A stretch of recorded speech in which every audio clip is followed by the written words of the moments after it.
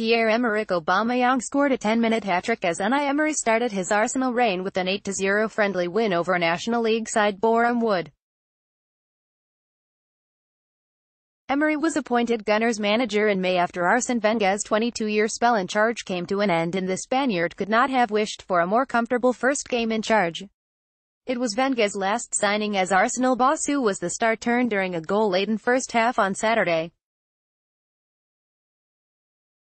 Aubameyang, who arrived from Borussia Dortmund during the January transfer window, plundered 10 goals in 13 Premier League games towards the end of 2017-18 campaign and wasted little time picking up where he left off. His first came after 7 minutes, whipping a shot into the top corner from outside the area, and he headed in a second at the back post just 2 minutes later. He completed his hat-trick in the 17th minute, lashing home from the penalty spot after Reiss Nelson had been hauled down in the area. Nelson then added a fourth with a fine volley 10 minutes before the break. The first goal of the Unai Emery _era has arrived, and it's pure from it. Aubameyang's 7.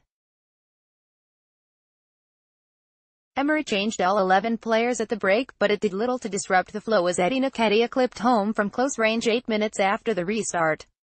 Jeff Rain Adelaide and Henrik Mkhitaryan then added 2 more in the closing stages as Arsenal started the Emery era with a resounding victory.